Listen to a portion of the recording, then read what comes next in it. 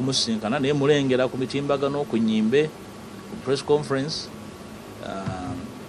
musaasira ng'omukulembeze wange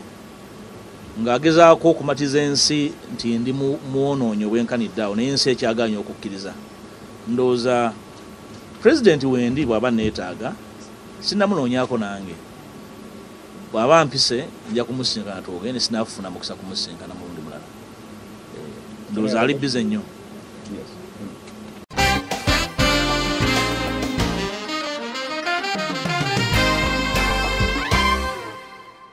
It is the final channel. Be in the know every Tuesday to wear an wine balkeza the Juggernaut Frank Ntambi ngolwaleero tusinzidde Masaka Nyendo Mukungwe. Yes, wine balkeza jandeeseze ni musajja w'ekyaggwe so wewuliranga amanya gantawanyamu. Yes, munangumiikiriza soko buze kuba kulaba kuba olugendo tuvuze luwanvu. Abatula ku the final channel tusanyisa okuddamu okubeerako nammwe era nga buli lwakubiri tuba tulina okubeerawo nammwe ku luno era nga wogambye special edition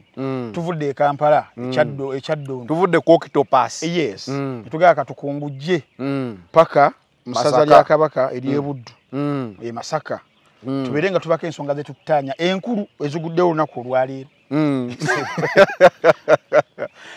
Olunaku olwaleero gwatulaba wabaddeyo press briefing ey'omukulu Mpuuga ng'annyonnyola ku nsonga zino ez'obukadde 5 wadde ate tetuzirabyemu nnyo mu statement ze wabula agambye YSMB tabbangako era wetugenda okutambulira. Oluvannyuma lw'ebbanga eddene weyagerako ku CBS awo n'atuula n'asindika ba foot soda ndowooza agezi olaba nga abakulu bano bada Juggernaut bakubye ba foot soda bamazeewo n'agamba yo ayi lwaki seesitukira.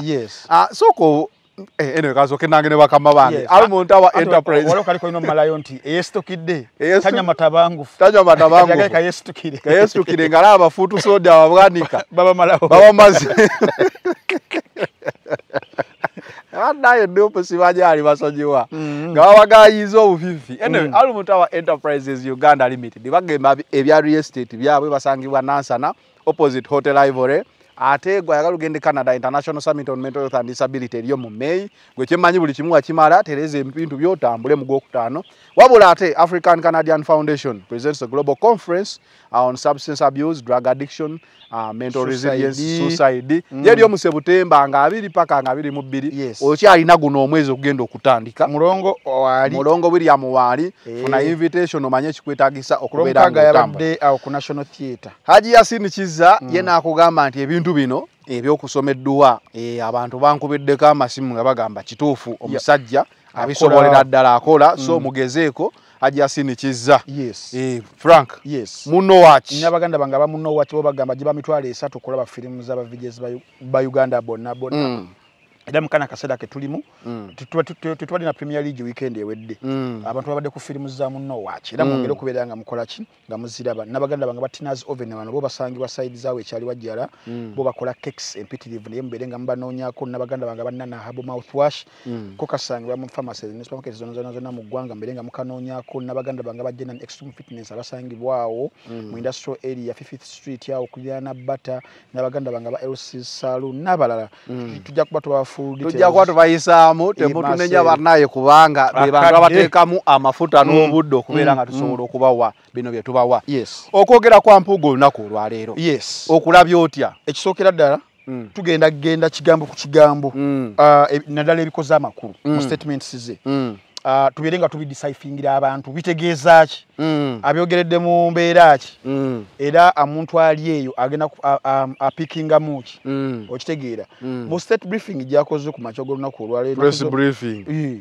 kabadde kambwangu very brief era abamawulire abawaddekaawo naye ng'ebimu ate abadde abijja ku mutima nga biva eno ku mwoyo biva ku mwoyo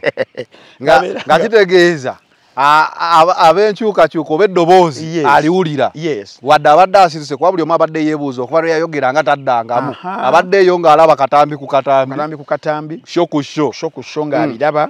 era nga w'oyogedde n'abaako baasindika emmandwa ze zimwogererako n'abeera ng'azisindika naye emmandwa mu bizayogedde zonna emmandwa nga temulimu era kikola ki n'agamba atatumye Yesu tukidde tanywa matabangufu najja n'agamba nti munegolekera abato tegukola ki tegunyuma n'asooka agamba babedi bwanika leero omulimu gubalemi ojjukira firimu ya Prison Break oba wagirabako waliwo omusajja gwe bayita Jenno yayitayogera nga wandika buchits be uti nawaayo nga waba operatives be babiri nga banonya microscope yatuka ekiseera Yesu tukira yayitayogera nga atandise okubanga ayogera so nomubaka Mpuuga bwatu wakoze soka nga tunagenda mu bigambo byennyini tulina okwebuuza lwaki abadde asirise ebbanga lino lyonna ekyo kyekikulu ekya nnyo lwaki abadde asirise then tulina okubala between wasirikidde nebyazaayo nebizze bikolebwa wakati awo political climate nga webadde paka olunaku olwaleero tutogera ku weeks 3 kumpi mwezi mulamba guzo baguweze n'okuwera olunaku olwaleero wiiki eno omwezi omulamba because tusemba okumuwuliza yayogera ebikankana ku radio ya CBS FM nga kyaziddwa Made in Select era nayo nefuna omuliro gwayo special kuba ku mutimbagano n'abantu bonna nga bagamba lady eno nerabika era mwagana n'ebyana nti owebbango wotamwemukira bukukyako olaba ne bakiwemukira abagiwemukira okitegeera so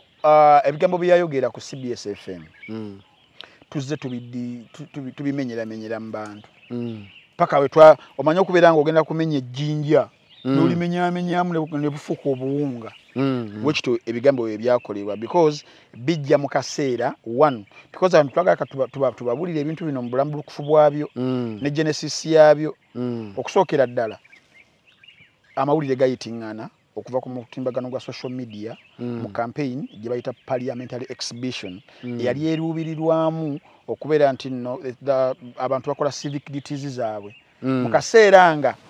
ngemu gye bakolako eya hashtag pothole webale netambulira buli muntu n'aba musanyufu kune bagamba hashtag eno parliament tulumbe parliament gye bayita parliamentary exhibition genda maaso yes mukaseera nga abantu betwasinika era nze wano wensinga okuba n'obuzibuzanero abantu nga mmwe era mbanenya nnyo abijjako obuvunaanyizibwa nemugamba twatuma ababaka okutuma ababaka gye mubatume abasinga bagenda ku salaries funa misaala gyabwe nakubeera nga bakola ki bonga bo babeera bulungi benunula at the expense of sente yo ey'omuyi w'omusolo in this guys era ababaka abasinga kyebakola ekyamaanyi kwogerera mu corridors nga the final channels nayogera kuba waliwo ababaka bateesa bava mu nkuubo nga bafunayo TV radio kwe bagenda bafuna mikwano gyabwe yes ne bagenda ne boogerera eyo ne in a bid of okulimbalimba abantu nti balina kye bakola balina ensonga zaabwe ze bakolako naye omuntu gwe nawe naali eyo kakati wootegeera nti n'omubaka takola ng'osooka n'otunulira mu area yo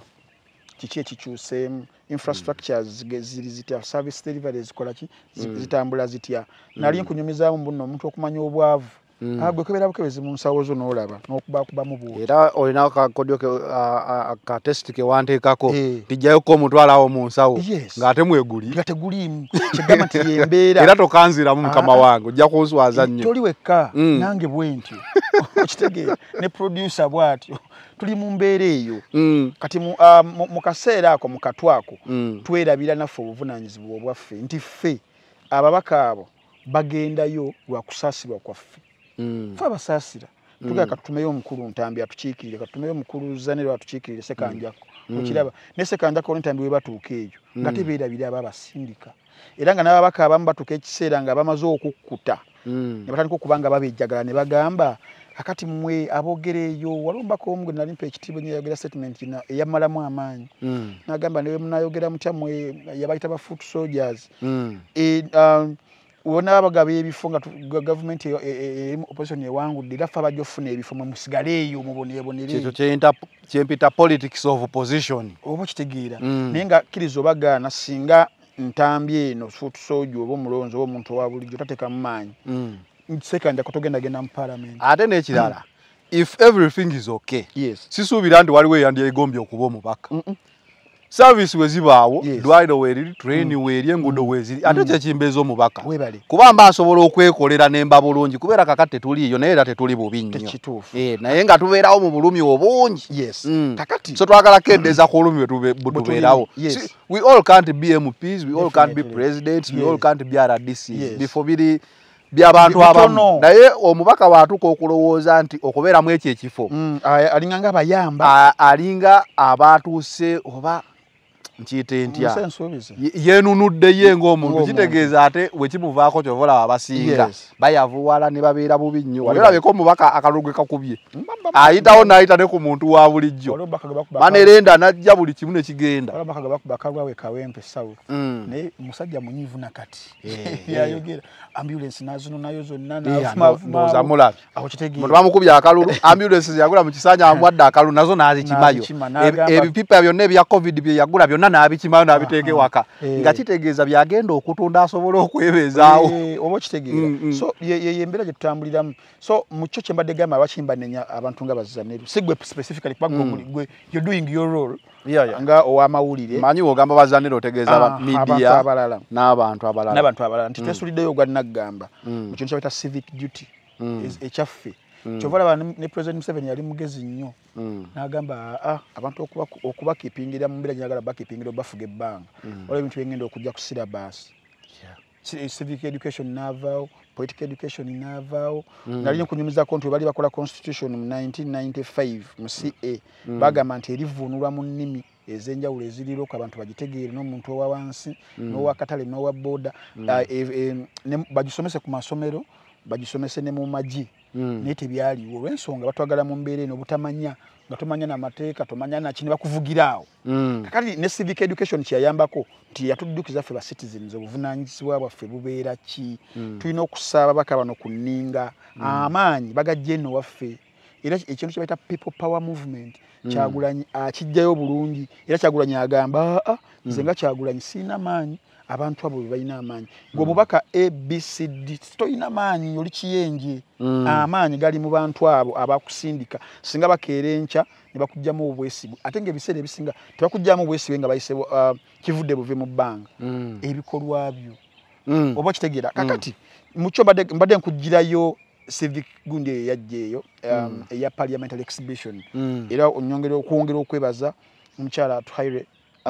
Agatha Atuhaire Jim Spire Sentongo Kakwenza Lukira Bashayija n'abalala ababaddengayo okubeeranga bagamba oba ababaka babawongoose nga tebeetaddeeko nninga ffe katukole ogwaffe era ne bayita documents ez'enjawulo ku babaka ab'enjawulo mu bo mwe mwali omubaka wammwe bannamasaka Ssaaba zino we tuli omulungi tuli mu ngendo wano yes omulungi ennyo nteka mu bukomera ow'ekitiibwa Mathias Mpuuga yes omutete planned ow'ekitiibwa planned leader newe bagamba planned ow'ekitiibwa nti mune obukadde 5 babwezibika mu ngeri etali regular etagoberera mateeka ekitabutibwa era ekivuunirwa nti nokubeera kulyaki kwa kulya nguzi kuba kulya sente ya mulwa musolo enguzi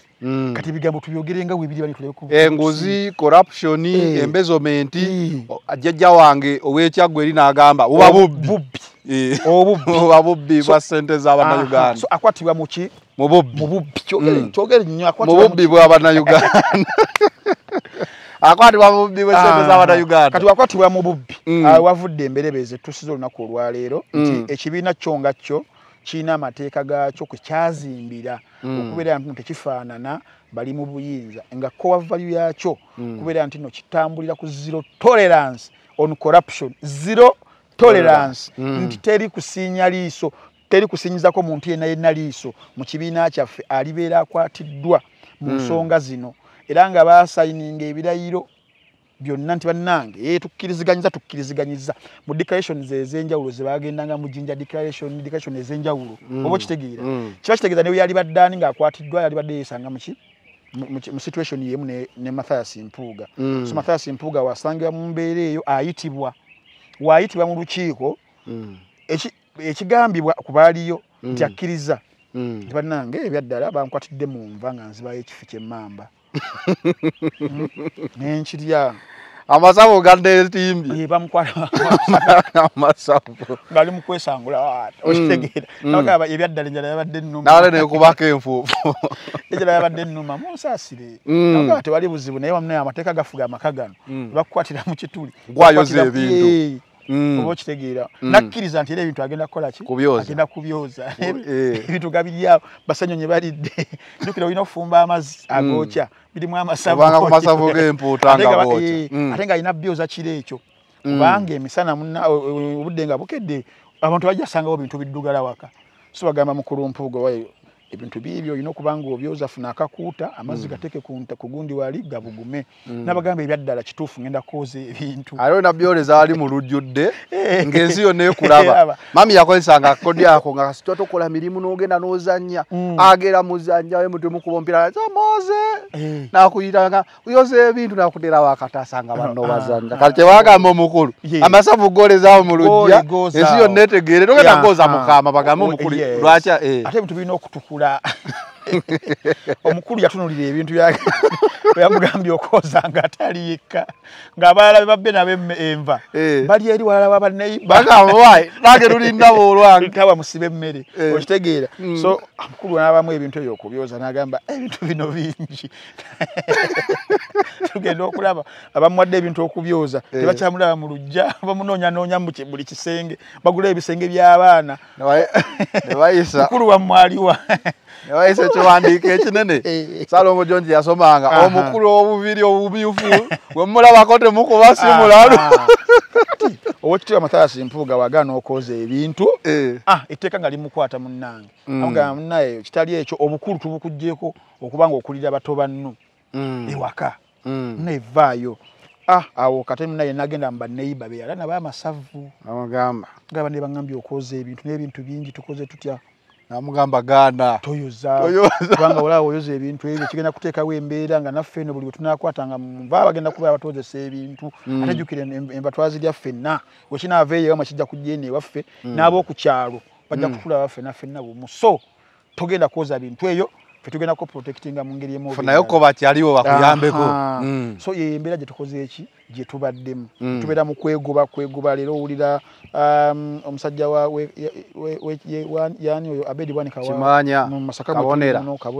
n'abalala bazze okubeera nga badifendinga embeera ya Mathias Mpuuga so olunaku olwaleero bw'atyo olunaku olwaleero njagala tutuuke yes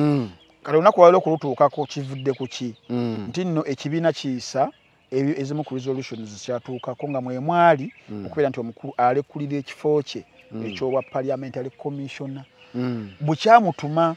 kubanga kyekidelegatinga kyeyoba kyekinominatinga ogende obeere ng'okiikirira ekibiina kyo kakati ate era wano wewali ekintu ky'okufikisinga ng'eggwanga Uganda tulina okuba nga twefumiitiriza awamu nti ekibiina bye baba bakiwadde obuyinza tunominate era kiba kirina obuyinza tudinominate kwe kusikayo nominate nti oteekayo naga ntaddeyo Ntambi naye nze ng'ekibiina nze ataddeyo era akiikirira interests zaffe ez'ekibiina ku lw'abantu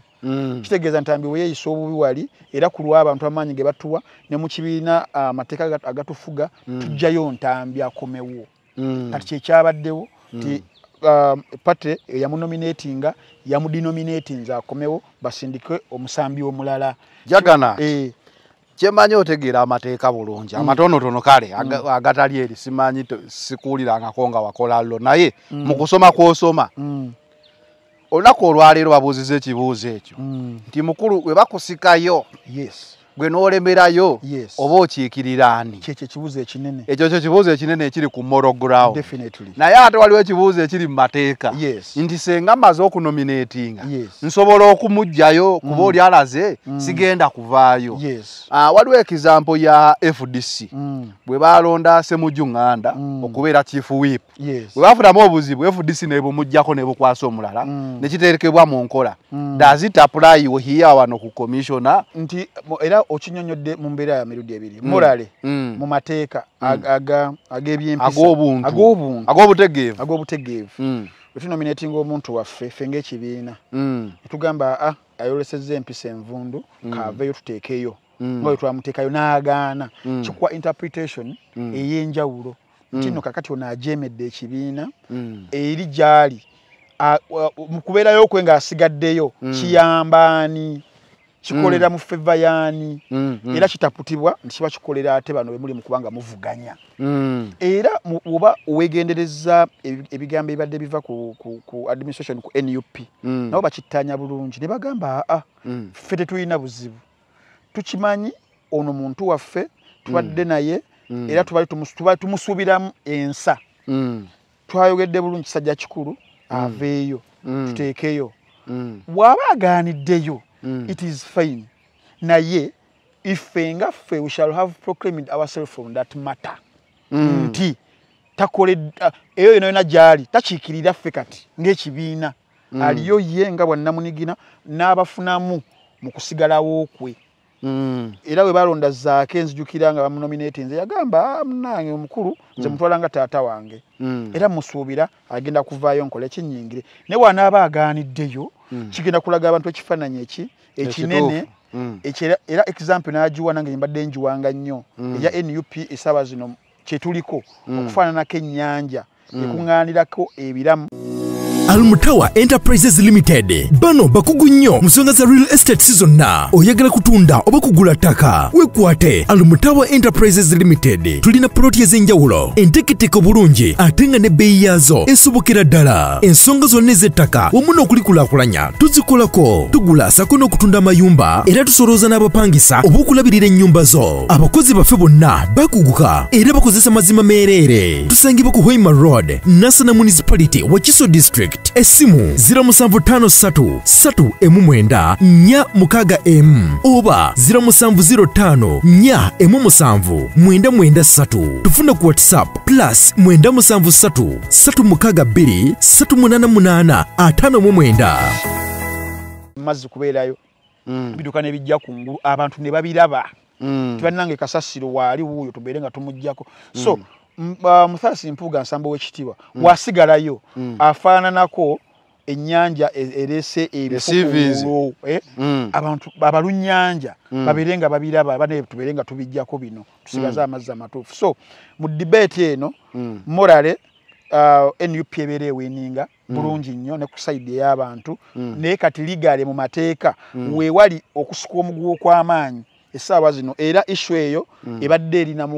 yateekebwayo ne mu constitutional review I think mu kubeera nti no baddamu ne bagiteekako embeera eyinza okubeera ng'etegereke essaawa zino eri awo mu bbanga buli kintu kirina okusetingibwa president nti wabeerawo first time tekibangawo naye bannaaye enkuba lwaki eyagala okwereeta tekibangawo okubeera nti nno omuntu bamuyitayo so kino kyekisoose kisobola okubaamuko ekizibuzibu mukko okudefininga obulungi naye so ne wanaaba asigaddeyo era NUP yo eyakuba ekoze ogwayo yajja kusigala nga Rebel MP aganya okubeera nga awuliriza amateeka g'ekibiina kye so tugenda kuba tuyitaayitamu ku byayogedde olunaku olwaleero tubeere nga tunnyonnyola kimu ku kimu omuntu ali eyo abeere nga atutegeera bulungi nakiki ekyolekedde ye ng'omuntu saako n'ekibiina kye e Masaka ejja kuggwa erimbo manyi waliwo seasoni nga buli lwe tugenda okukola enkuba etonnya mu nsonga z'omukulu si mu nsonga z'omukulu mu nsonga za dafaino kyano naye twamanya tuziwangula eno kati olunaku olwaleero ekibadde mu palamenti Mpuuga kyakoze ku press briefing ye kitegeeza ki eri ggwe oba eri omuntu yenna munnankyukakyuka kuba kati ffenna tubadde tulowooza nti ceasefire erabika ezijja naye ate okusinziira nze bwensoma body language ne message I'm not seeing a ceasefire soon ki ekigenda mu maaso ekisooka kirungi nnyo oli muntu atekinga details n'omuntu yenna ali mu kulaba sheni njagala ddeyo alaba akatambi olabe body language ey'omukulu kutandikira ddala kunkuba y'emimwa olengera omuntu ali hopeless si kivumo but okuggwamu essuubi kw'omuntu naye ng'ali mu kukaka kubanga aliko byayogera tuyinza tujeyo kire ekya hopeless tugambe tulaba kicks of a dying horse yes because he was a bit shaky mu byayogera ng'olaba just abaganda balina olugero simanyi awaddawaddako ng'asaba akawanga obulamu abadde ali mu kuwaddawaddako obuwaziwazi okuva ddala ku the trembling of the voice eddoboozi ddyo nga siye mubaka Mpuuga gwe mbadde manyi before 500 million shilling saga oba okitegeera kiba kitegeeza nti pressure agifiirinze but he's here okusavinga the little left okibanga weekiri mu political career ye ng'omuntu kuba ekyokusirika olubeerera era kiba tekigenda kubanga kimukolera sabadde alina okutekinga that time aveeyoko nekiyinza okubanga kimuwa kibayita lifeline kita political lifeline political lifeline eyo nno abasinze abamanyikiddwako bagiweereddwako era NUP yennyini lifeline kikyentegeeza nti ababaka bennyini betwogerako omukubo betwogerako era mu kaseera kali nga bavudde mu DP nga bajja mu NUP era ebifo byabwe byali mu kubanga they were not certain ibo bagenda kubanga bakomawo so okujja mu formation ya people power later lifeline mu byobufuzi ekibongerayo emyaka 5 kati engeri y'okukozesa emyaka 5 egyo kyekiritaminga oba onoobeerawo batobeerewo kati abamu kuba bagikozesezza bulungi emyaka egina 5 Betty Namboze bakireko Teacher Joseph Sewungu n'abamu abalala then kati abamu kubalala egiboononekedde gina 5 omuli omubaka Mathias Mpuuga Nsamba y'omu ku babala sigenda boogerako nnyo olunaku olwaleero mu bimu ku byogeddwa atubuulidde n'agamba nti ye founder wa NUP mu bigambo bye I am the founder of NUP I did not join NUP but part of the founding block of NUP sookera eddala awo ekisooka Zaneru obaddewo ebintu bino nga bitandika tuje tugamba abantu kati bano okubuzaabuzibwa okuliwo nalwaki bali mu kwekwata ku kisubi kya we founded NUP we never joined abantu bonna bannankyukakyuka bakimanyi bulungi nnyo jana ya Bobi Wine His Excellency Robert Kyagulanyi Ssentamu mu byobufuzi bya Uganda nti etandika avudde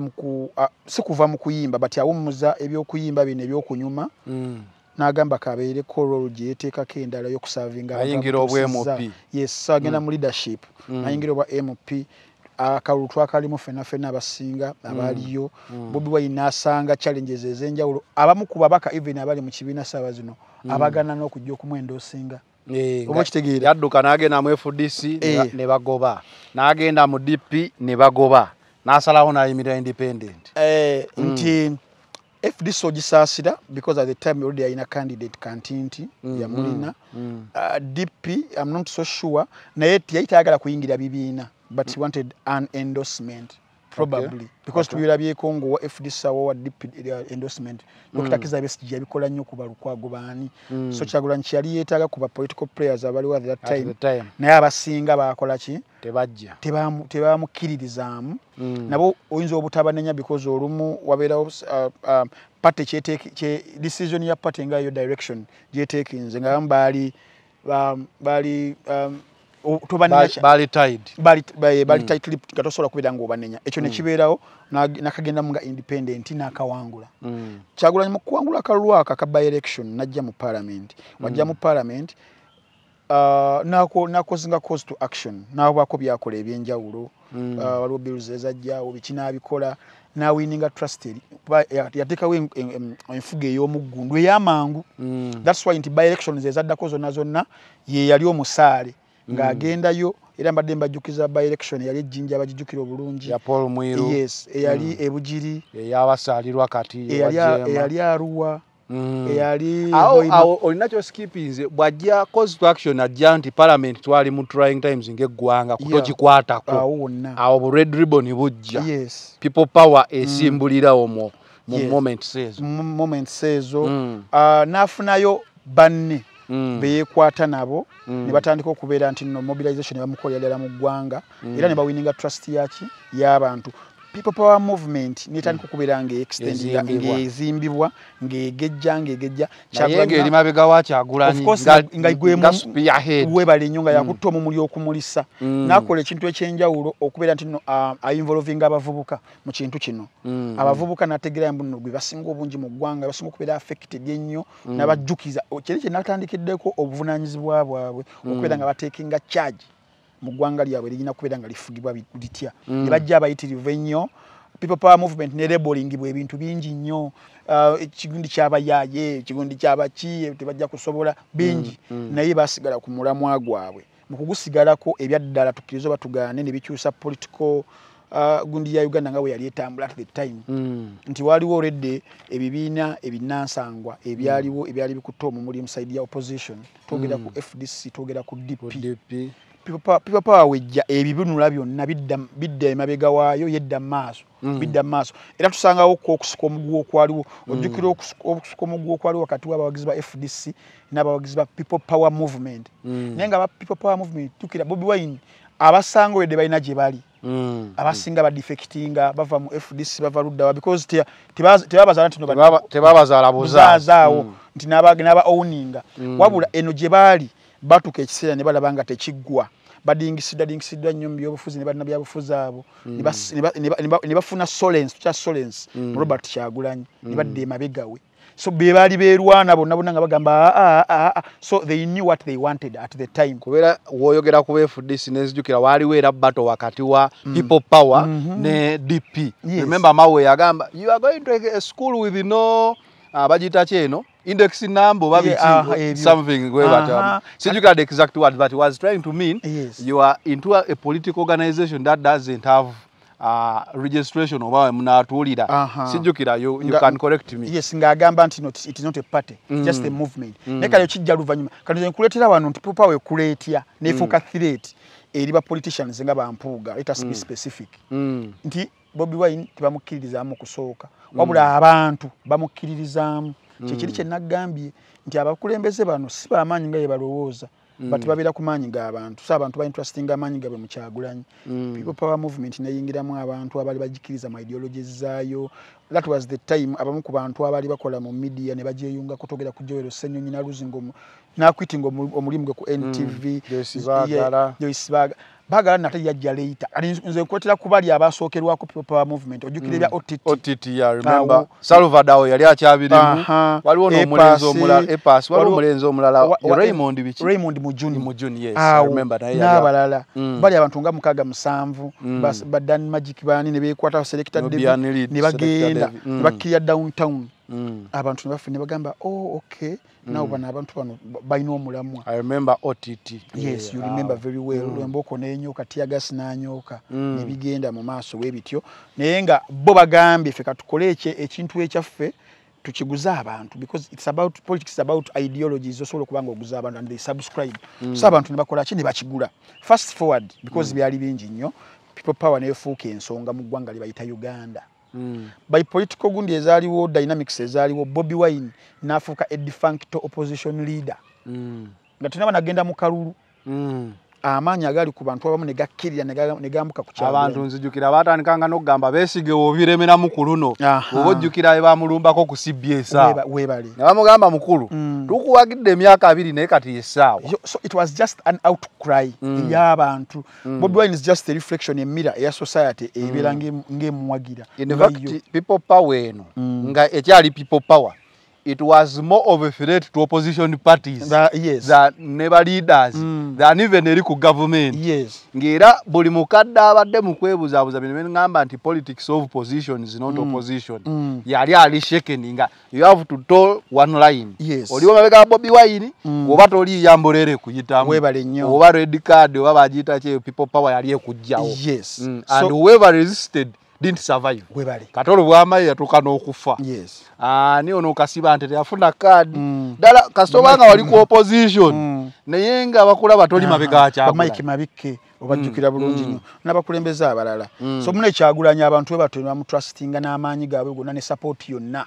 abavubuka n'obalaba mu ggwanga erya Uganda baganda bafe abagenda mu diaspora togera ku Canada togera ku UK Germany US people power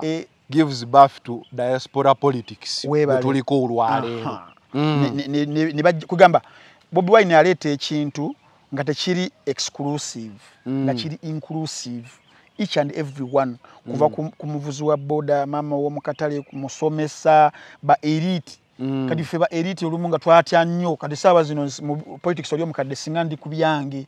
oba kitegeera naye saawa zino because of the ideology ya Kyagulanyi nange nalaba nga kyetaagisa okuba nga ngatta eddoboozi Kyagulanyi kyekyenjawulo kiyakola ki kati lwaki bano bakaayana nti be bakitandika anti kati mbadde nkwetera background eya bano besiba ku NUP kuba ne bwanika yagamba twatandika ekintu kyaffe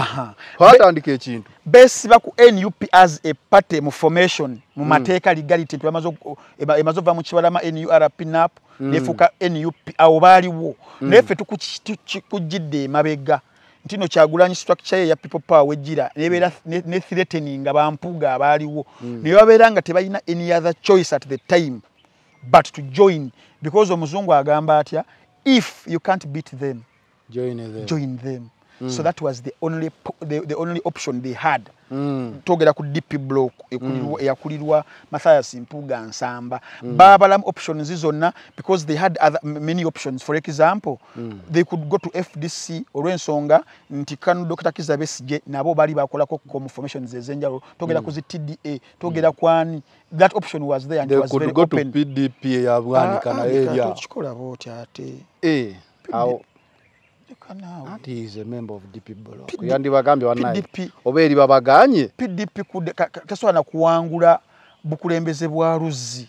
Omanyi Luzzi lwo kukyalo nga magalo okumanya nage n'okusooka okusena ekidomola. PDP tasobola kuwangula wadde. Nti akulira Luzzi lwegundi wa PDP tasobola ayo kale yoterere yakodda. Okitegeera. So baite balina any other option but to join people power movement eya Kyagulanyi. That is ye element and ingredient esinga amaanyi mwekyo bino yebogera NUP we are the founders and what foundation ya NUP titandikira ku Mpuuga ekyo nsaba tukitereeze foundation ya NUP tandikira ku baana abavubuka abasalawo togera ku Kyagulanyi batekinge charge eggwanga lyabwe Mpuuga abaliwo nga balinganga stumbling block omanye kimotoka ekibeera wakati mu kubo nga terizi veite terizi deno nga kiri awo tewali kitambula kitwale nti mu lutalo musobola okubeera like ezense zirimu entalo there can be 10 rebel groups but you will find one rebel group fighting another rebel group nga tebanagenda ku government kitegeeza senga abeerawo ka rebel group akabuzaabuza tekigaana rebel group emu endala kusooka kuba twabirabanga nnyo e Sudan nga waliwo SPLO ibiki naye ng'erina ne rebel gwerwana naye ate male egende ku government. Definitely. So that is what happened in NUP. Yes. NUP yasooka nesooka kuba politician ye no opposition yali abuzaabuza abantu nga tennalumba government either oba joining eno oba bakukuba n'ovaawo. Definitely. So Firete yasookera ddala nga government endaba kufiiringa NUP opposition politicians abali mu positions they felt NUP before NRM era mukigendo gituukako nga it's very late nga babayisa mujenje kalu ndoza that experience overwhelming number yajja mu parliament ekitabanga webale nnyo olaba vice president agudda ni agudda a'udhu billahi minash shaitani rajim bismillahir rahmanir rahim assalamu alaykum wa rahmatullahi ta'ala wa barakatuh nze Haji Yasin Kizza omusomi w'eddua nkola ku misango bula ly'abaana gwa yalimu okuzaala abona anoonyeza obufumbo n'obutambulamu emirundi gyonna akabyo obwavu atalina mulimu ebizibu ebyamaka eby'emmaali omukisa yagende bulayo kola toyina mirembe toyina mirimu nsangibwa lugalambu kulwejjinja osobola okukuba ku namba ezo ali ewala osobola oyita ku WhatsApp ku namba zange ezo zolaba ku screen yo. Tewali muntu yenna ajja kungoba munno tewali agenda kunsindiikiriza n'abadde bagezaako kunsindiikiriza nti ngende njala bagamba nti wendi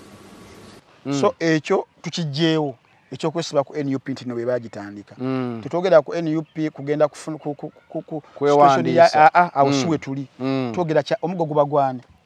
Natema sigwani nalonda kati bano balonda naye ani yatema omuggo ogwo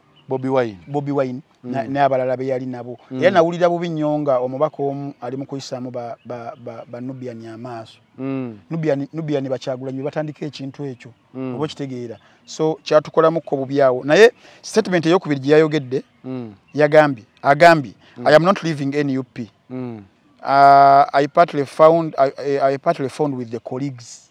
I am not leaving NUP I partly found with the colleagues ekisookera ddala mu byowulidde byonna ebibadde wiiki zino essatu wabadde bali mumusindikiriza ave mu kibiina tewabaddeyo bamugamba kuva kubwa parliamentary commissioner. Parliamentary commissioner. Checho.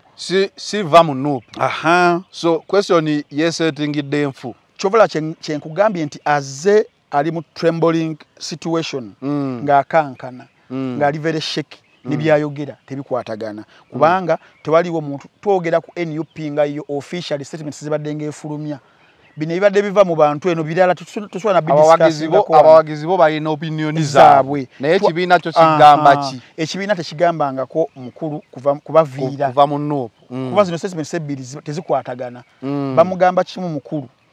okusinzira ku core values zaffe wazibleachinze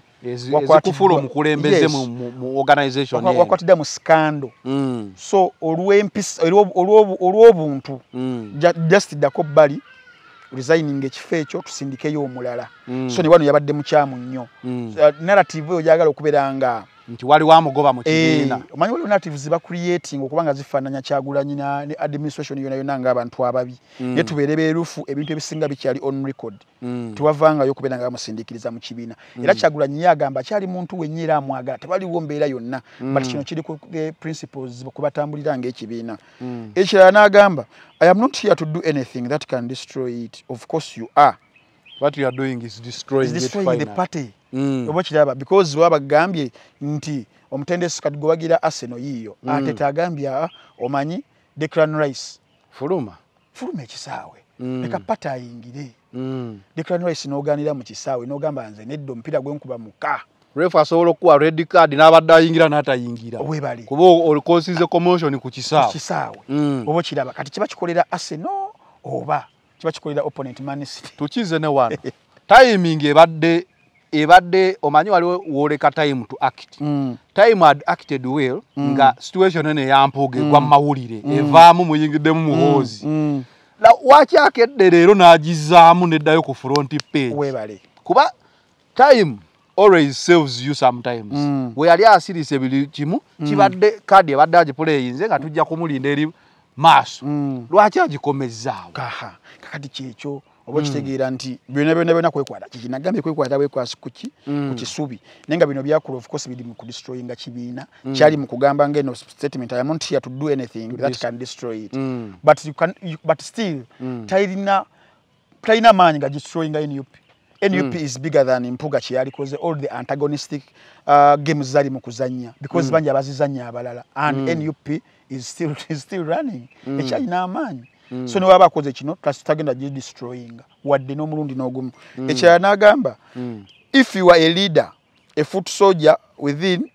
ng'olina data n'omwabusinga n'omwinsultinga mukikolere munda so ali mu kugamba munnayuganda ali eyo nti owulira mbo nno abbye ebitaano beera awo munnange omukongratulating ogambe kyakoze kiki kikolere munda mu party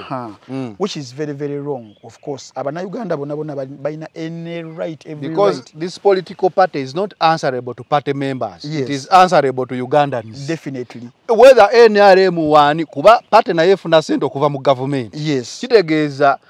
not everyone agenda complaining as a party member definitely and in the issue of corruption they didn't steal Noop's money. They stole Ugandans' money. Definitely. So taxpayers' money. Taxpayers' money. Omuna wa bulijjo kabe wa FDC, kabe wa UPC. Chimukwatako. Yes, ntesonga yobere weddewo. Sente ezo yali badde asuubira nti no bagenze mu ddwaliro ajja kusangayo eddagala oluguudo lujja kubeera lukoleddwa but omuntu ali eri beegabanye 1.7 billion ye ne ba commissioners abalala ba NRM omuntu oyo n'omusuubira tagenda kukozesa ddoboozi lye ku expressinga obusungu ne frustration zayina ku bakulembeze nga Mpuuga nayo kibeera kikyamu okitegeera ate bali obusungu baboolekeza parliament in general definitely kuba kati we byakyukamu we bava ku bana ebya commissioner ne bazuula ate they are more scandals eza parliament era bali kuza addressinga ne Sonyonyi wano yazizaayo sente address timo n'agamba how could this all happen under the watch yes so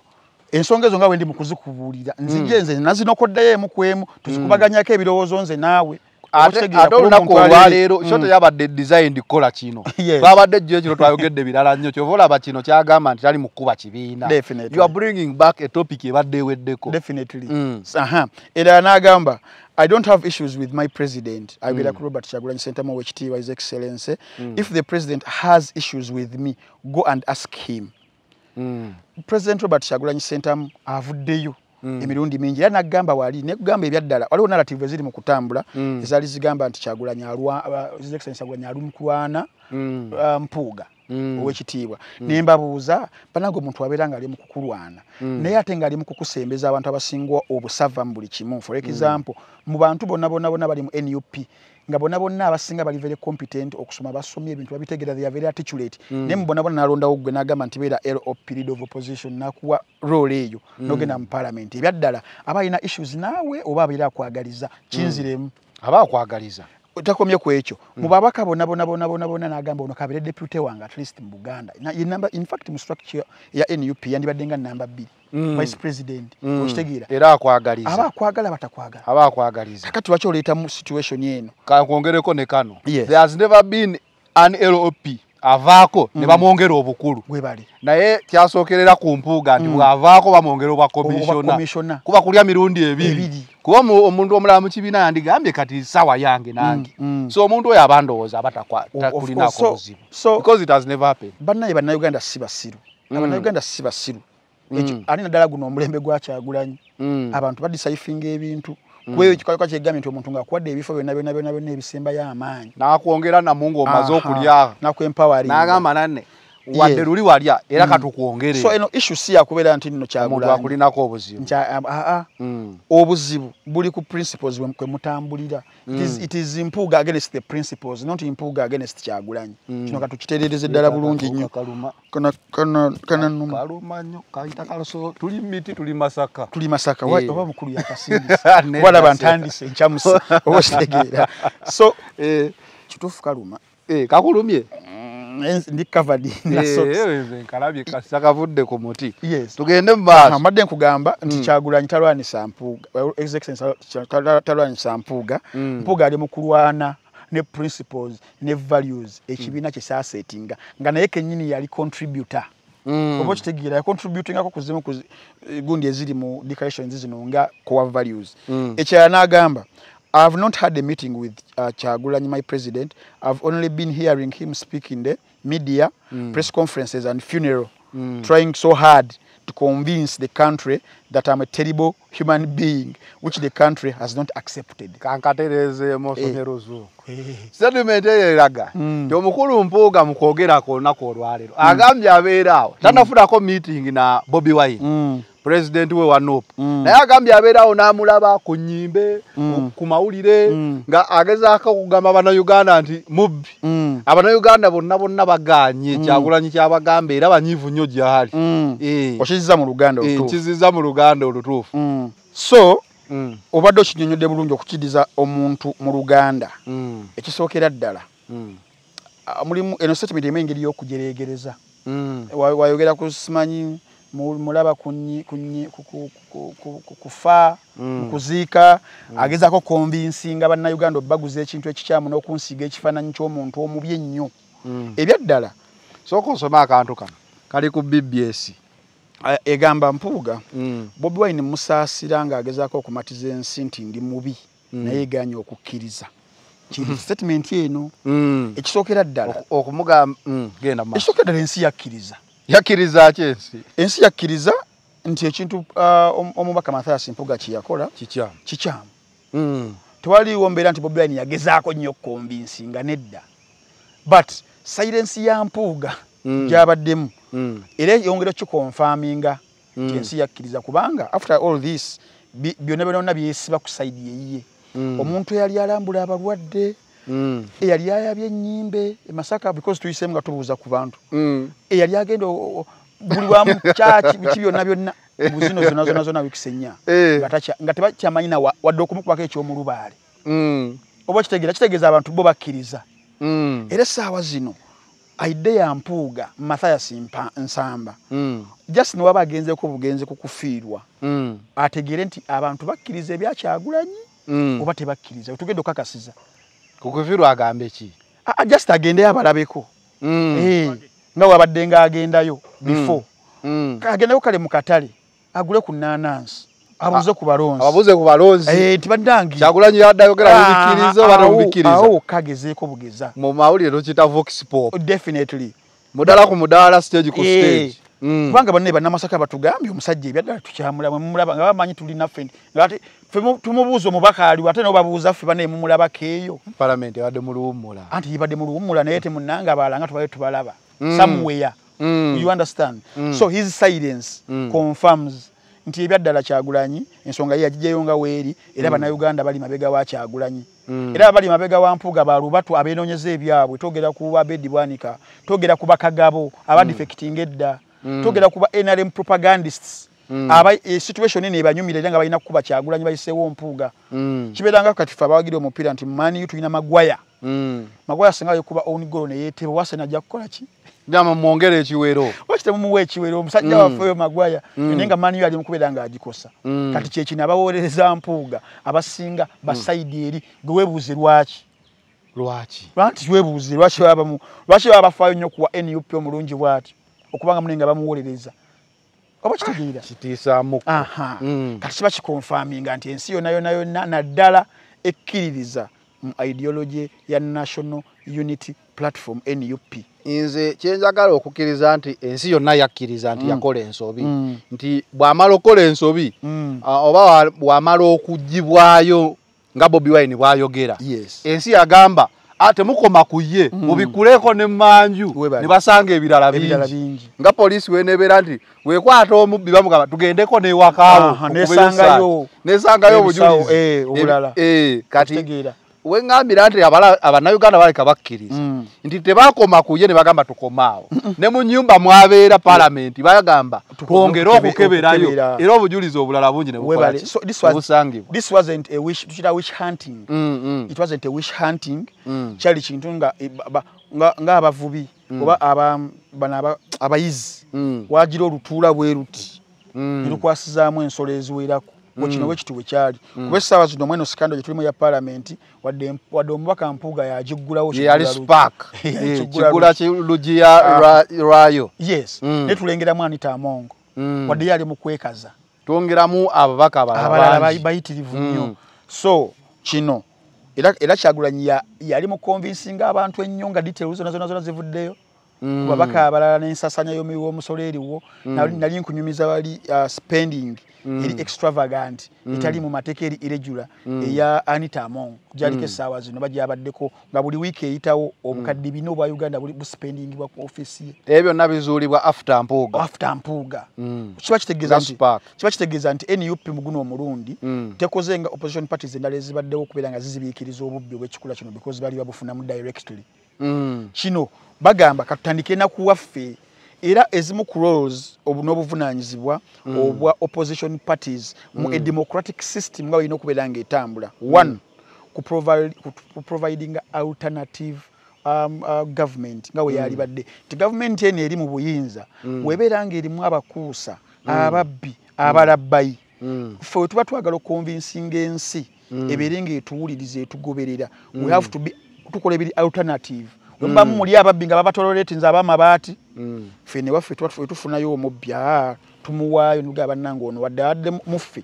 ate ayina bbeera mubali kyetuyinza okuyita checks and balance nga olaba Ssenyonyi bwe yakoze recently mu gundi ye ekitukoledde bulungi nnyo abalala tekyaliwo kyobala nabali mu kuwolereza erigimu eri enkadde yaba political elites nga yabadde beeyita ba seasoned politicians bali mu kuwolereza omubaka Mpuuga abamu ku bo ne bano abapya bo system ez'okusambibwa essaawa zino ya Guardiola muzaabuza buli omu afune kasubi nabulagala oba kitegeera nti tetulina na striker wali Agwero tulina false 9 goals zisobola okuva buli wamu ye NUP bali abakadde bakyali okufa fotu ya Ferguson yakoma dda tugende ku kirala ekyabantu baba bakkiriza oba tebakkiriza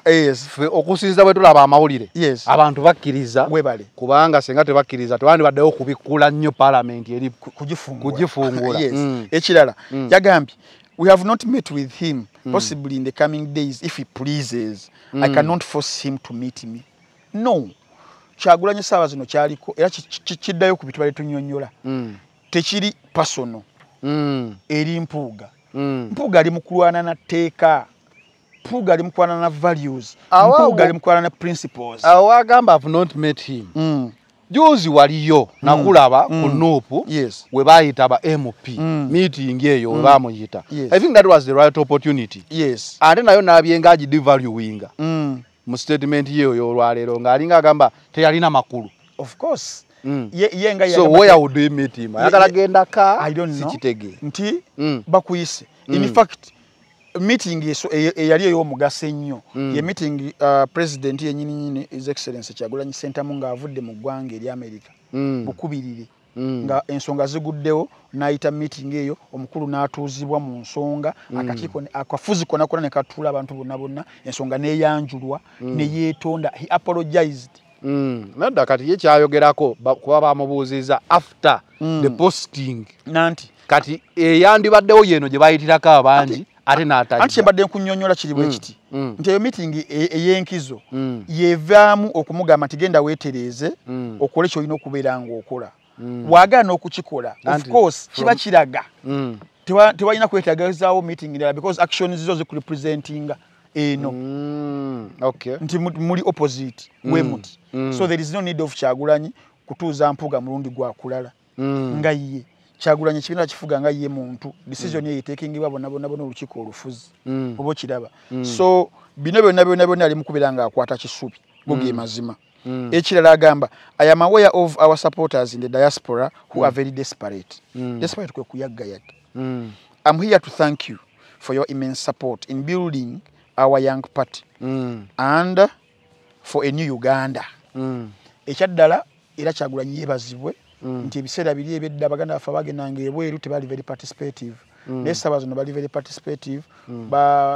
bateekawo pressure y'amaanyi babaka ab'enjawulo era bebamu kubavudde ennyo okubeera nga bavumirira ekikolwa kyani kya Mathias Mpuuga Nsamba structures za NUPs extended okuva mu ggwanga erya Uganda ne zigenda mu mawanga ago gonna Kyagulanyi wabadde nga agenda his excellence n'agenda nakola zi chapters ez'enjawulo USA UK Canada babeere nga bowongera okustrengtheninga ekibiina kino n'okubeera nti nno wano bwe tugenda wano mu kino ekyengedde kya 2026 so these are some of the voices ezibadde zivanga yere zibaddeyo consistently ku kintu kya Mathias Mpuuga Nsamba which exonerates Kyagulanyi Ssentamu Bobi Wine nga party president ekyaya n'agamba Ugandans must be encouraged to question the decisions of their leaders wakawulidde to question the decisions of their leaders especially those in higher offices that make decisions and act on their behalf kati wanali mukugamba nti Abannayuganda olukiiko olufuzi olwa NUP we lwavaayo naddala his excellence Robert Kyagulanyi nga luvuddeyo ne resolution eyali egamba nti bannanga omwami deke ebbali nti affe twali badde tuteeka Bobi Wine ku nninga Kyagulanyi Ssentamu ku nninga kyakoze ekyo nti kibi nnyo bannange oba kitegeera kyali mukubeera nga agamba era banali agamba badde manya agamba their leaders naye leader leader nga ye era Kyagulanyi nga naye leader akola ekyali kimusuubirwamu okutandikira ku ye naye bano kyagamba nti bakola byo okumuwa red card tulina okuquestioninga lwaki bamuwadde red card nti yali mbukyamu tukebere ku VAR naye VAR twagikebeddeko yonna VAR weeks zino esatu ze bakebedde VAR ate era ze ndwalo n'endobo ezitaalawo omupiira wanaaba munaabe okitegeera kakati eyo kyonna era omukulu ali mukubanga akwata kisubi ebiku byasembyeyo yagambye at least nobody has moved me to the level of deserting our party the party I founded that should be understood nobody has moved me the level of deserting of course kitwatandikiddeko teri amugamba kuva mu kibiina oba okitegeera teri ali mukubanga empapula zonna eziri official neopu zefulumiza tewaliwo olumugoba mu kibiina teri amugoba mu kika bagamba oli mu kika naye ku bukulembeze vaayo kuba tokulembera bulungi si kye bagamba bo of course naye tewali amugoba kakati mu kuwumbawumba ensonga because byebimu ku byabadde ebikulu byabadde anokolayo temunnabeerawo nnyo nsonga ya Simba gyayinza kuguza bannayuganda Mathias Mpuuga Nsamba ate yeewala nnyo element eri ennene eya 500 million Ugandan shillings ajeewala nnyo element yesente tebajyogerako kinali suubidde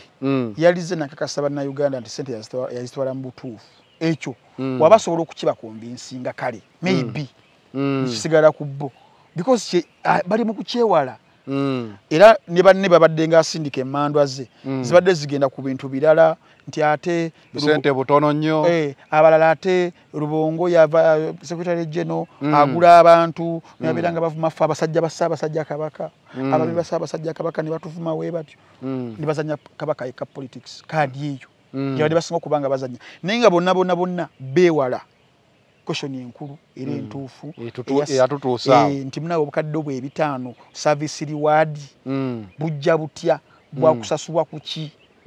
bali bakwebaza ki lwaki babukuweerawo mu myezi 6 ng'oli optional nakumanako kisanja era ani yali abufunyeeko omusaalo opposition nga leader of opposition tukomyewo bawafula ogutu tukomyewo ba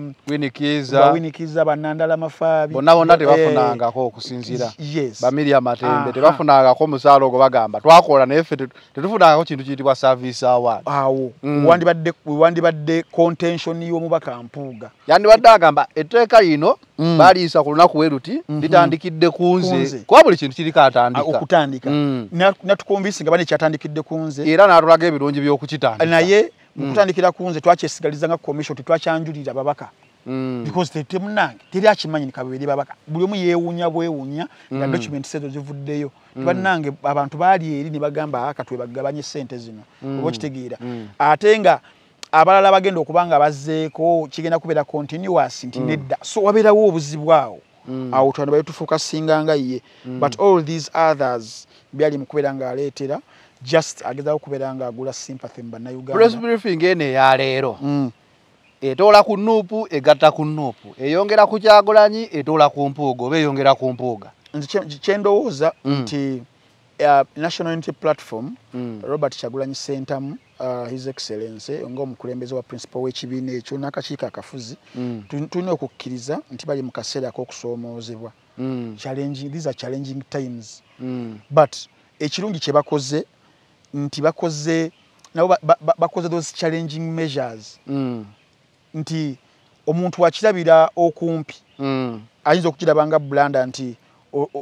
ogira otya omusambi w'amaanyi nga oba Bruno Fernandes nga mugenda kusamba Manchester Derby n'omukuba akatebe n'oteekayo omuzannyo omulala naye mu kaseera nga Bruno Fernandes bamuzuddemu ojjukira omupiira gwa Uganda Cranes egenda kusambani David Obuwa n'abakobi yeekola mu nkambi neyamugjaku ekiwero n'omupiira ndowooza teyagusamba wadde nti twali tumwetaaga nga mulungi w'amaanyi naye empisa ze zaali zigenda kuteekamu abazannyi abalala ekirala ekitayinza kuyamba Uganda Cranes at the time so nga tulina okubeera nga tumwerekereza kyekimu Ferguson kyeyakola ku ba David Beckham ba Roy Keane ba Van Nistelrooy yabeera nga bazannyi baali b'amaanyi ebyaddala ba Patrick Vieira yes nabeera nga balina okuvaawo tiimu etereere because tewaliiwo muzannyi asinga club ne wano mu political parties tewaliiwo memba mu kibiina ayinza kusinga kibiina kyonna kyonna maanyi bw'ogamba yes omanyi wemba ntunuulira politics ono kati gwe tulimu DP Block NUP nina kyendabamu I feel DP Block oba abo bonna bali mu kukaayana they are not satisfied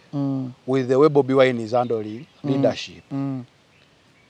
ntunula nenkubamu wenti torch nga their desire would be to see him out of the leadership and just become a member wetusoma political tides za Uganda do you imagine NUP being strong without Bobi Wine? No. Or we see FDC we see NUP becoming FDC without Besigye kakati okitegeerayo bakyemboziza nkitegeera nti tugamba there is no one bigger than the party we agree but there are those people ababeerawo nga they are more influential to the party than some of us or some of you nti NUP without Bobi Wine will it have the same energy nga tugambe nti buying the inside they have taken over power and leadership nga bagamba kwabo bakuba obukulembeze bwa Bobi Wine agambye bannaye kale bakwasiza obukulembeze ekiri impossible but let's go in that scenario abakwasiza obukulembeze aze kubali wali tulaba vibe yemu nga NUP ya leero tulina okusoma under what circumstances for example ensonga lwaki ngambye nti tewaliwo memba asobola kusinga kibiina maanyi singa essaawa zino Robert Kyagulanyi Ssentamu principal w'ekibiina afuuka Olaro Otuno Jimmy Akena oba Norbert Mao owa DP oba kitegeera nkitegeera nti singa Kyagulanyi ava naye ku core values za NUP kweyina okutambulira ne trust Abannayuganda gye bamulinamu n'abeera exactly the opposite asobola okuvaamu naye ekibiina kijja kufuna ba leaders abalala basobola okuba nga bakitambuza ate Kyagulanyi ye n'agwa n'abeera munafu nga bwe kiri ku ba Norbert Mao essaawa zino Norbert Mao bali basajja b'amaanyi nnyo twali tulowooza nti be bagenda okushapinga politics wa Uganda naddala ow'enkyukakyuka essaawa zino ali mu gavumenti ya President Yoweri Kaguta Museveni oba kitegeera so kyeyo kyeggamba nti under what circumstances sort of singa Kyagulanyi bamusindiikiriza busindiikiriza with the irregularities n'adda buzibbali nga talina kibi kyakoze yasigala w'amaanyi era asobola okufuminga umbrella endala eyi abantu ne bakola ki ne bagiyingira NUP ate neegwa nesigalawo nga olaba UPC oba DP naye erinaawe ekifo nti NUP naye nga it is not webale so circumstances tulina under what circumstances kati essaawa zino the circumstances eziri ku wekitiibwa Mpuuga Mathias Nsamba mbi nti nno waba avuddemu nti wadde kala w'amaanyi nga tumwogera nti w'amaanyi ekibiina kyo kirina kusigala kigenda mu maaso nga kiri very strong because kyo kiholdings on to the principles ezaakyo ate ezireflectinga ebibasuubirwamu eri bannayuganda abayitirivu ennyo kati difference eriwo so mu kino kye tulimu essaawa zino kitoola nnyo ku Mpuuga Nsamba kyenyiza nze okulaba abantu abayingira NUP beerabira nti NUP is people power si ggwe ng'omuntu nti Ntambi leero basobola okuwagiranga owa NUP n'ofuna obuwagizi naye nga it all depends on the people not on how you studied how you have achieved in life how you have excelled in whatever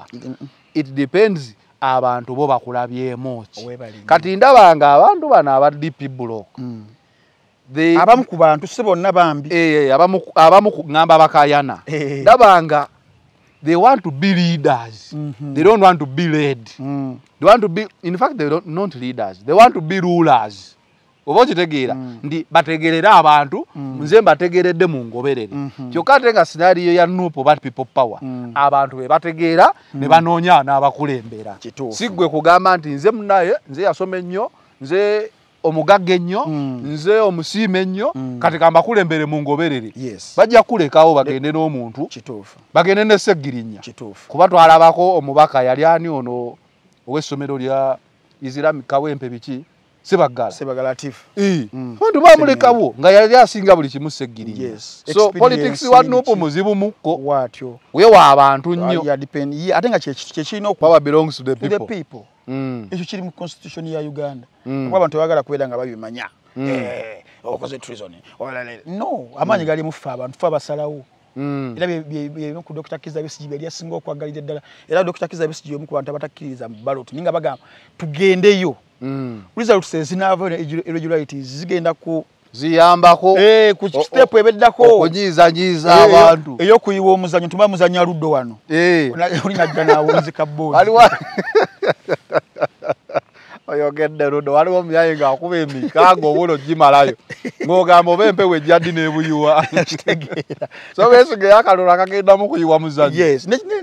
ne bannankyukakyuka ne Bakyagulanyi nabo era obalaba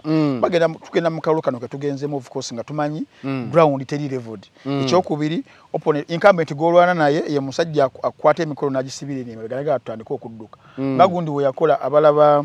firimu agitadde dictator eya Sasha Baron Cohen yayita Aladdin Aladdin nga bagenda mu kudduka nga asiba banne badduka nabe egundi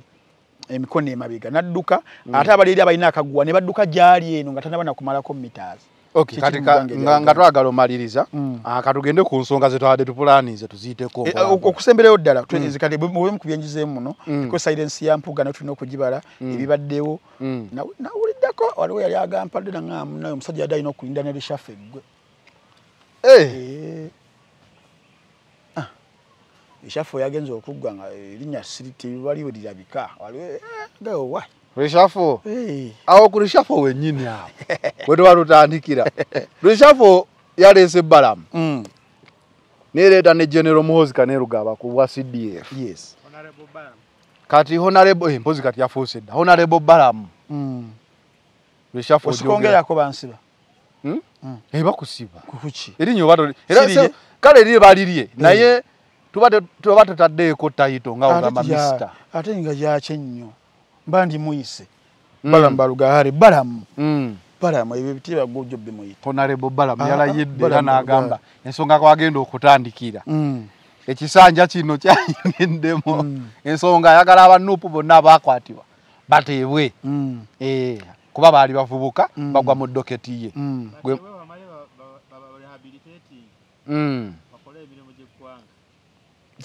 Kyeyayogedde. Ekisookera ddala kye kiri kinagambye nti Abannayuganda abamu ku ffe tetuli bawumba tuutu. Era nze omu ku bantu abasinga okunyiiga nga waliwo omuntu ayogera statement zino bammanga. Robert Kyagulanyi Ssentamu asibizza abaana baffe. Atisizza abaana baffe. Naye oba ofuuse kiso kya mbuzi. Ekirekerera omussi ne kitunulira omubaazi. Tulina okutunulira n'abasiba. Abasibira ki? Abasibira olw'ensonga nti nno bavuddeyo yabako eddoboozi lye bongera ku bitagenda bulungi mu maaso mu ggwanga lyabwe. N'obakwata n'obasiba. Naye nze n'enva eno zane lunova eno n'onenyono abagamba bannange mwogere. Oli ye n'abakwata n'asalawo nti mu byalina okubakolera instead of okukola ku nsonga zaabwe alina kubakuba miggo, alina kubavunziza mu makomera, abamu balina kugenda 6 feet under.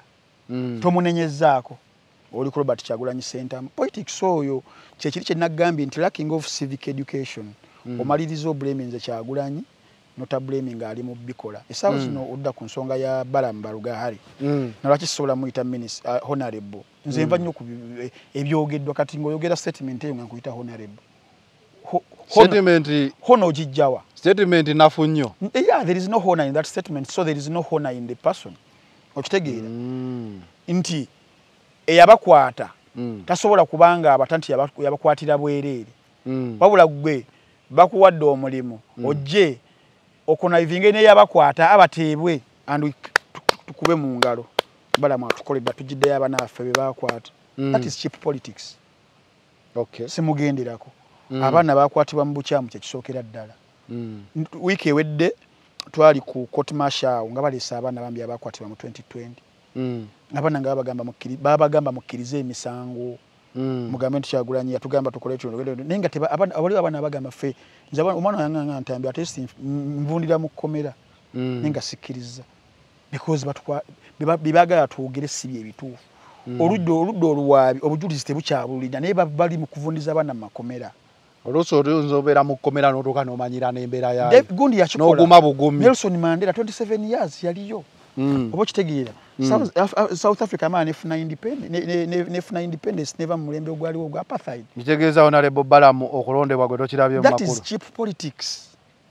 Essaawa zino ne bonna abalala abalondeddwa nze sinze omuntu gwogenda okutunuzaamu kamera nkugambe nti waliwo egundi ey'omuggundu waliwo ekigenda okutereera mu ggwanga Uganda. Ne bana baleesaani system etena kubeera ng'etereera. These other individuals bagenda kubeera ku misaala na privileges ku ssente y'omuwi w'omusolo. Polisi bagenda kukola kyanjawulo. Gundi akola ki essaawa zino Robert Mao. Kozi ye atugamba. Gwomu kubasanyuka nga bamuwadde.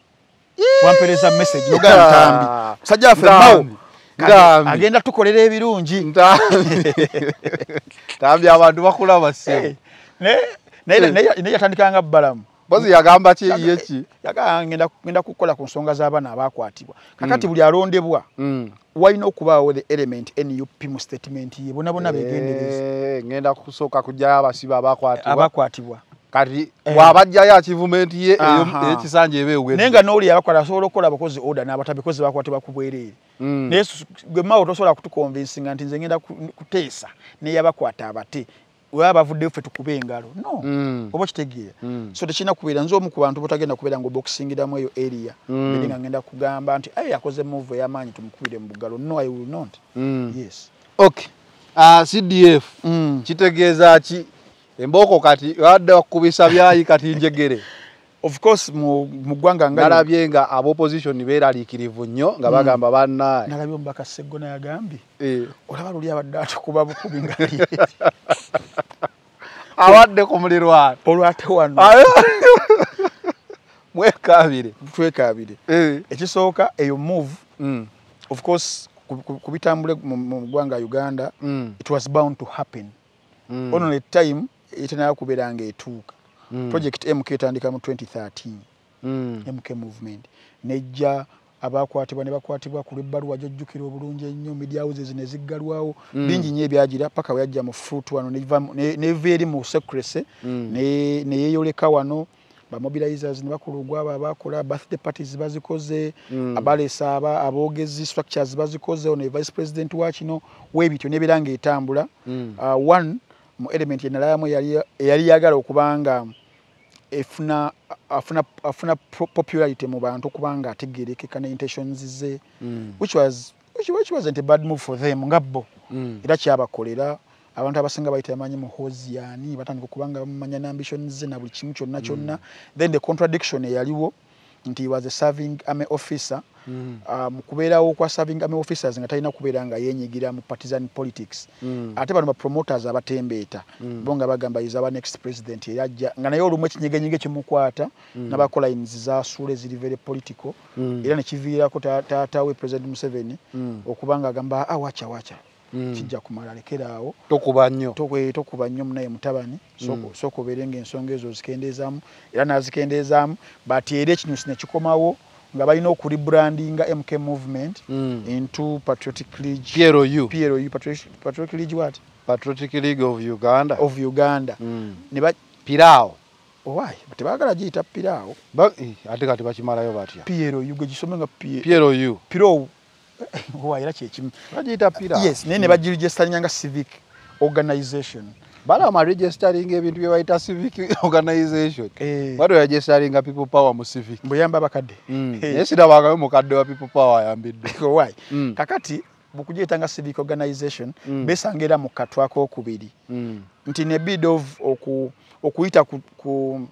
act eri ya UPDF act ya the principle butenyigira mu byobufuzi direct partisan politics muleta kino in disguise nti it is a civic organization aberenga akolera kozi izani badenga rallies nezifuka bazaars baza oziraba ne batambula naye ate ekyennaku nti era element ya politics nga tasobola kubanga ojewala because bagende Masaka alaba ebyaliyo era NUP ayina okubanga eyingizibwawo mu ngeri emu obogera politics mu Uganda onotekako ekigambo NUP ne activities zonna nti bagende Masaka office ne bagamba nti bafunye offices za NUP tugenda okikakasa nga bapangisa was it a saloon oba a deco shop kimu ku ebyo bapangisiza omwana mwadde obusente yamuwadde kifaananye nga abayinvadinze offices za NUP ate ne bagala okonvinsinga NC nti NUP badefectinze baze mu PLU ate bagamba it is a civic organization olaba the contradictions nabo batuka ne bagetinga lost in translation yes ne babeera we batyo so reshuffle negenda okujja eyabaddewo nze yampadde mu byabadde bibiri binzo okubeera nga si bituufu banga bituufu kinayizemu one nti PLU enzo okubeera nga finally dissolved ngeri dissolved nti CDF mugundi gyalimu abeera constrained nnyo okuddayo okubanga akola zibazaaz ezo bweziti okubanga akola political statements wano nga ali in line bulungi nnyo kuba luli kibadde kibayambako nti babadde bayingizaawo kiri nti nono omutabanize presidential advisor nti emirimu gino gyakola probably gyegimu ku mikama we gyabeera amutumye so tekirina buzibu doesn't contradict the UPDF act nga bwe kyali ku batinyefunza abakwatibwa ba Abel Kandiha abakwatibwa bakale Kayihura abakwatibwa bakanokiza Besigye mu 2002 nga amaze okubanga afulumya document eyo eyali ekwitikinga movement system mwe yali nabeera nga ayagala kubeera court martialed yet yali awandise ebbaluwa mu retiring sa mu magye in fact abakulembeze beerukunjiri 20 ne bakwata nga bakulembeddwa mu Jim Muhwezi ne bagenda bane Nakasero ogenda okwegayirako President Museveni asonyiwe Besigye bamuteeka mu court martial Besigye n'abagamba nedda nange ngenderako sina nsobi gye nakoze era mu meeting eyo ezimu ku meetings ezasembayo n'agamba President Museveni tewali kye nakoze kibi, ensonga ze twateesako zonna okubanga ensi yaffe tugitambuza bweti muzivuddeko. Ekyokubiri wagana okukola ku nsonga yange y'ebbaluwa gye nawandiika ontaayingise mu magye. Era President Museveni n'akuba essimu yagende bajjejje Odongo yali ame commander abere nga ayitayingisa Kizza Besigye mu weekend eyo ne wabaawo eyafa bali bayita Anthony Sekweyama. Anthony Sekweyama yali publicity wa DP at the time. Yafiira mu accident. Abasinga ne bagamba nti wabaddewo fawo. Yabaddewo. Era Kizza Besigye Kano kwe yagenda ku mukolo n'abakosesiments yayogereza ali ku President Museveni. President Museveni yali amaze sanctioning abamukolera retirement certificate mu magye. Kano Besigye agenda mu ebombo okufuna retirement certificate nga wayisiza order temugimuwa. Naye kyaliwo nti abaana bawa order eyo bagisirikira ne batagigamba jeje Odongo. Era Besigye n'abafuna ebbaluwa ye bulungi nnyo abafuluma barracks ye bombo bweti. Simu eyokubiri nevaayo. Tibane temumwa bbaluwa musajja ye mwitalinga nga kawedde mudda. Era kuba essimu agikubira Charles Onyango oboda ire Montana New Vision bagikube ngo obudde bukyali kibere nga kimu exonerating. So bibamu kwa abantu abadde maje abakwatibwako etteeka eryo erya act emalefu na amendment mu 2025. So for this reshuffle kikulaga nti no PLU eri dissolved olw'ensonga newoba olaba nti batandise n'okuregisteringa mu register NRM yazzeemu kyakitegeeza nti President Museveni akalwa agenda kakomawo mu 2026. Era mukuffe twetwalabako President Museveni nga tali ku ballot abalina okubeerako has never seen himself nga tali mu power oba kitegeera. So ye Hose Kaineru gaba nti abasembezeddwa kumpi naye ate era kino kibeera kiri dissolved. Yani bagamba nti mu kibiina ki ani abadde asinga ku mobilizing ennyo nti Balamu nawe jangu katobeera nga bakwadde oba state minister era omulala abamayita Abba Lilian Abba. Yes. Kati for example nga Balamu abadde chief mobilizer tuojje no mu system yebeere kufuga. System yokuvuga tukwetaga mu office sawa 2 ovaamu 10. N'amateeka tocha mukola kino tumaze kuwandiika bbaluwa. Oba kitegeera ndala egende wa mukamaawo. Kati bino bibadde okolanga individual omwagazi w'ekintu. Bikyukamu. So tactically President Museveni yabadde agezaako kulaga General Muhoozi nti munnaye nyinza okuba nakusuubiza 2026 naye nga kikyanyumira mukko gira olinda mukko linda mukwatirira mukkale totudde wala nnyo naye beera. So kyewalabye ebisigadde ndowooza Daniela Jose tujja byogera olala kale obadde kuda final channel between the lines kuba sorry obadde kuda final channel be in the no ne Frank Ntambi the juggernaut nga tukuba tochi mu nsonga ene ya press briefing ya Mpuuga nga bwebadde overtaking topics of the day. Atujja kuba tudda tubayongera ebirala tuli masaka nandi era kati njagala tudde mu kibuga so that show bagifuna on time definitely. Kale ba sponsor afe mena oyina goyisaawo bonna bantu abogeddeko tujja kubeera tunabaddamu olulala kale obudde butugenzeeko wano okuwa abantu ennamba yange y'essimu bantu bangi abagala okubeeranga munnaye bansupportinga mu ngeri emu oba endala sendiweevu okusinga sendiweevu sikyagiraba ate oli bakuwangayo nompaayo ennaku zino bawanze nze kati nina ebizibu bingi bawagwe wekka bampaayo obagamba gwe wekka abeera mugundi mukubonaabona kuno kwe tuyita bangamba tulage eyo omutwalo ng'era sirina values za channel nino zitereza batuwewamu sendiweevu wegende wa Franka teekerako neya channel gabe namba yesi enamba yange eri 0701 870959 ereta Franka Ntambi kale we out.